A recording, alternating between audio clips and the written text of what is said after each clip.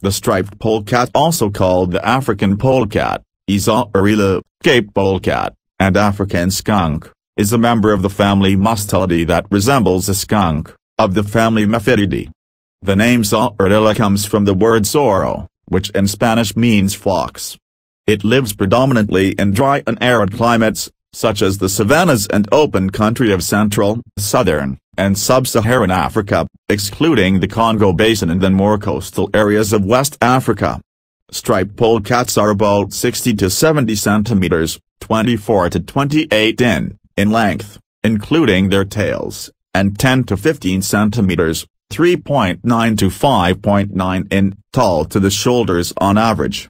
They weigh anywhere from 6 kilograms, 1.3 pounds, to 1.3 kilograms, 2.9 pounds, generally, the males being the larger of the two sexes. Their specific coloring varies by location. Generally they are black on the underside, white on the tail, with stripes running from their heads down their backs and on their cheeks. The legs and feet are black.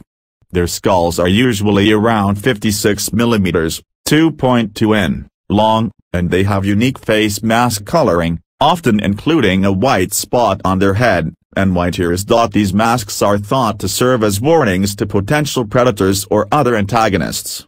Like other mustelids, the striped polecat is a carnivore. It has 34